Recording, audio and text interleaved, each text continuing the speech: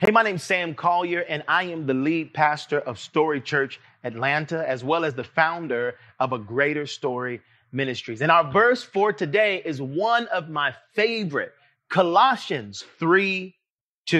It says this: set your minds on things above, not on earthly things, for you died, and your life is now hidden with Christ in God. I'm going to read it again so we have it. Set your mind on things above, not on the things of this earth.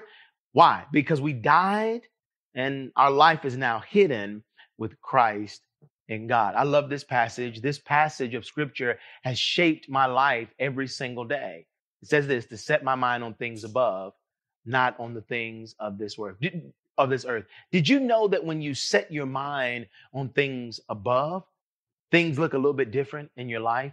I love this verse or this message that says, whatever we look at is what we will see, right? So if you see trouble, you'll start to drift towards trouble. If we see goodness, we'll start to drift towards goodness. If we're always focused on sin, we shouldn't be surprised that sin keeps showing up in our life. But if we keep focusing on goodness, then we'll choose goodness and right living over wrong living. And what Paul is telling us here is that one of the ways to do that is to choose where we put our focus. So I want to challenge you today to keep your mind on Christ, not on the things of this earth, because what you look at will determine what you see. And if you see good things will usually show up in your life.